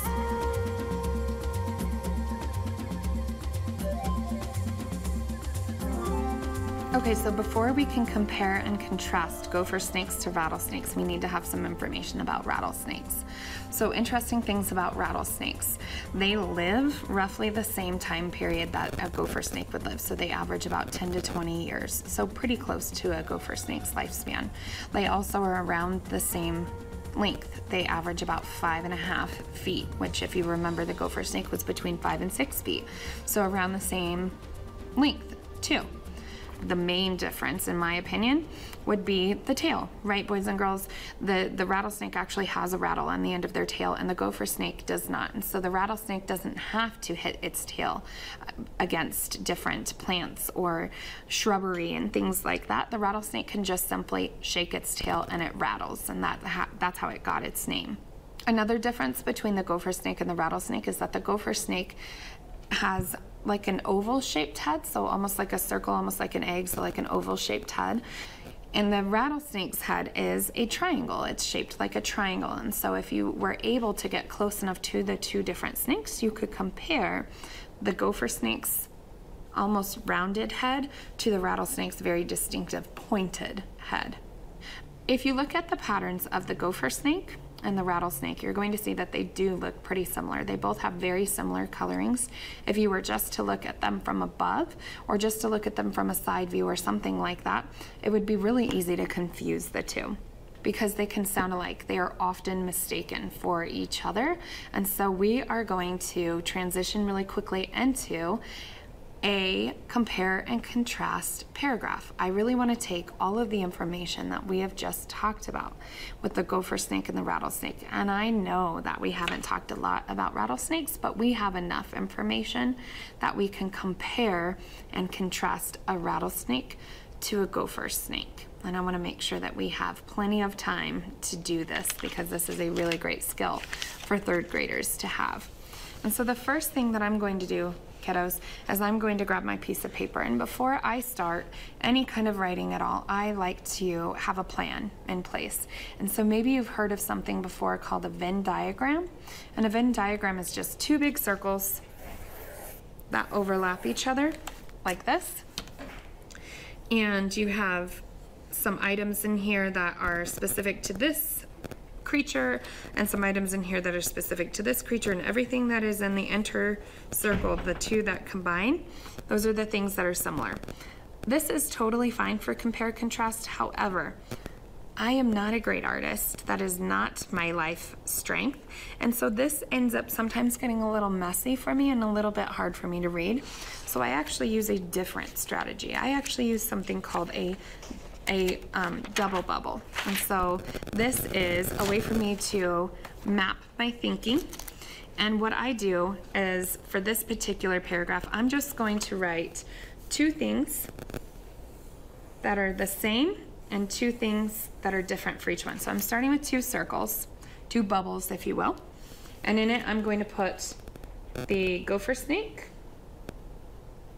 in one, just writing that. And in the other one, I'm going to put the rattlesnake, just writing that word. And then, like I said, kiddos, like I said, I'm going to just come up with two things that are similar and then two things that are different. And so here's what that ends up looking like. And so one similarity that a gopher snake and a rattlesnake have is their patterns. They look really similar. And so I'm just going to draw a smaller circle or a bubble right in the middle. And I'm going to put pattern because I don't have to have a complete sentence for my plan. And then I'm going to draw a line to both the rattlesnake and the gopher snake. And then I'm trying to think of one more thing that they have in common, and the first thing that popped into my head is that they can make the rattle sound. So I'm going to put in another bubble and connect the two. And so I can tell that those are connected to the rattlesnake and the gopher snake. So now I'm going to think of differences. And one of the things that I know is a difference is that the rattlesnake actually has a rattle. So I'm going to do a little bubble on the side of just the rattlesnake. And it says rattle right here, and it's only connected to the rattlesnake. And that way, my brain can just see this better than the Venn diagram. And so this is the way that I like to do this. And then on this side, I'm going to do something that matches what I just wrote for the rattlesnake, which is that a gopher snake has no rattle. And I'll write that down. So that would be a difference. Or if we're doing compare contrast, that would be the contrast part. Okay, the other thing that I was thinking of as I was writing about the rattlesnakes is their heads. So the rattlesnake's head shape is triangle, and the gopher snake has a round head. So again, those will just be in their own individual bubbles that are only connected to that specific snake. So now I have my plan, and I can already see how I'm going to write this. And I can already see that I have two ways that these snakes are similar. And then I have two ways that they're different. So if I'm planning this out, I'm going to say that the gopher snake and the rattlesnake are alike because they have a similar pattern and they can both make a rattling sound. And then I could also say that they are different because the gopher snake doesn't actually have a rattle on the end of its tail while the rattlesnake does. And the gopher snake has a round head while the rattlesnake has a triangular head. So now I'm ready to write. I have my plan. I know exactly what I'm going to say. I'm going to write now.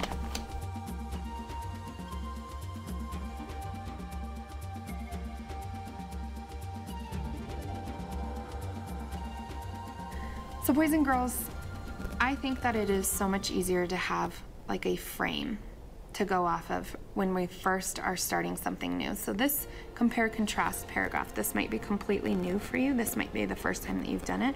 So I think that if I give you a frame to start with and that you just fill in the blanks, I think that that might end up working a little bit better for you, and it might be a little bit easier. And then when you get really good at these paragraphs, because you are going to get really good at these paragraphs, then you can transition from not needing that frame anymore and making your paragraphs more interesting and using your own voice in them.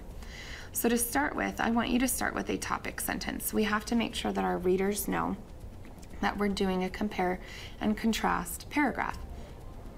And we need to have our topics in there, which is gopher snakes and rattlesnakes. So we're going to start by saying that gopher snakes and rattlesnakes have many similarities and differences. So there's my topic sentence. I'm going to compare and contrast similarities and differences.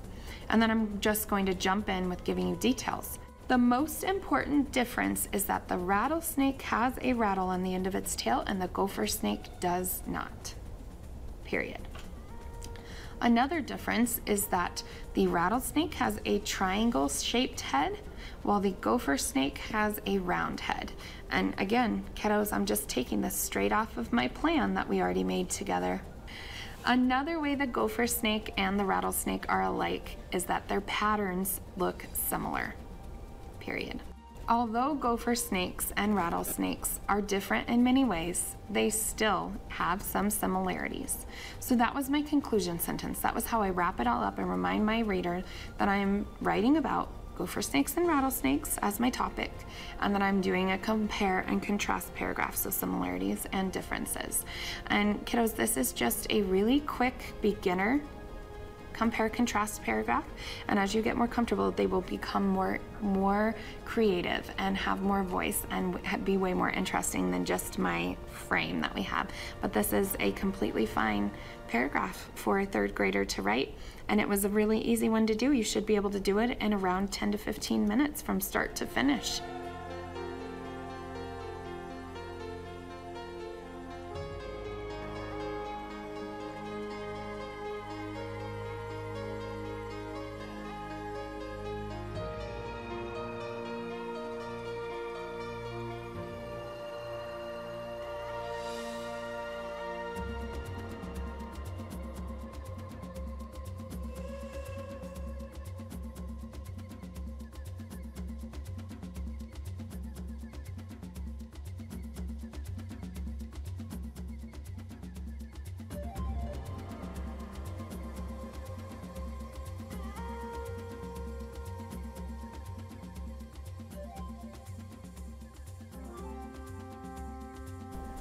I do need to remind you, something that I know a lot of third graders forget.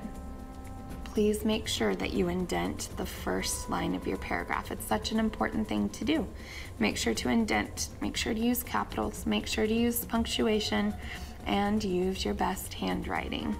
Kiddos, I've had so much fun with you learning about these creepy, crawly, slithering snakes and going on our field trip to the Denver Zoo. I am so thankful for Mr. Ronnie and all of his awesome expertise in showing us an actual gopher snake at the zoo. If you haven't checked out the reptile area, you guys definitely should. There's some really, really cool snakes other than just the gopher snake and the rattlesnake there. I can't wait to see you again next time. And for now, I'm gonna leave you with my good thing, which is I gotta see you guys every day. Take care. Bye.